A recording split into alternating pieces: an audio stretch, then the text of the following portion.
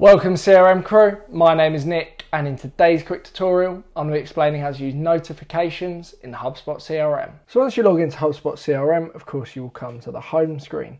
Now in order to manage and use and change settings for notifications, what you need to do is go to the bell icon on the top right hand corner here. Now this is your notifications area. If you press that, you'll get this pop-up window on the right hand side, and as you can see we get constant streams of notifications. Now we can filter our notifications by using the filter tab, by archived, sign, export, follow, submission, select all. We've also got actions as well, where we can archive all and mark all as read. So let's say obviously you've gone through or you're not interested in reading all your notifications, just mark them all as read and then they will all be completed. You won't have the number by the bell icon, which can infuriate people. But we can also change our notification settings. Now this is the most useful thing, as we don't want to be receiving notifications for everything and anything that's going on in the HubSpot system, as people will eventually stop paying attention.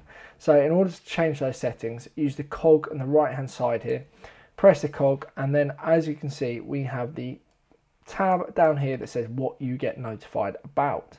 Now if you press expand all items, you will be able to work through all of the various different notifications that you get as a result of changes in the HubSpot system.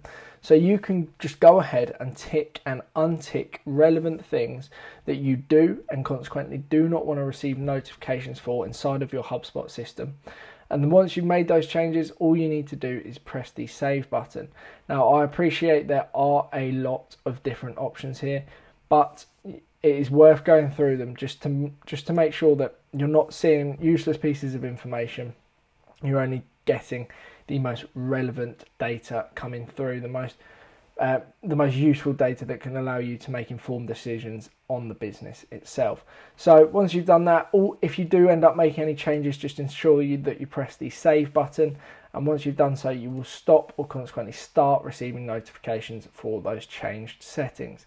And that is how to use and change notification settings in HubSpot CRM. I hope this video has clearly explained how to use notifications in HubSpot CRM.